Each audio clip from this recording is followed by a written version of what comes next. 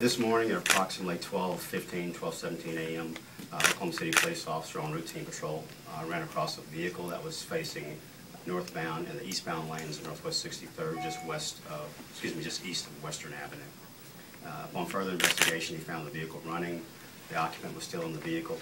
He made contact with that person to make sure he was okay. He stated he was. The vehicle had crashed into a fire hydrant. Further investigation, he asked the driver what he was doing and how he ended up in this position.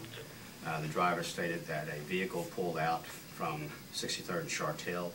He tried to avoid that vehicle, took evasive actions, and struck the fire hydrant. The officer noted that the driver had a strong odor of alcohol about his presence, bloodshot, watery eyes.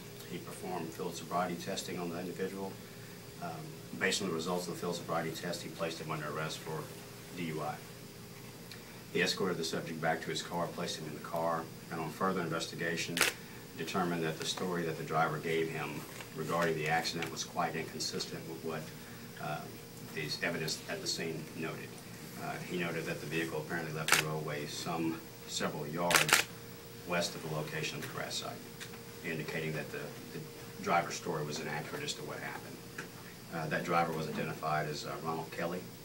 Mr. Kelly was transported to the Oklahoma County Jail, and he was processed for the charge of DUI and 2 counts of failure to develop full-time attention to the driving.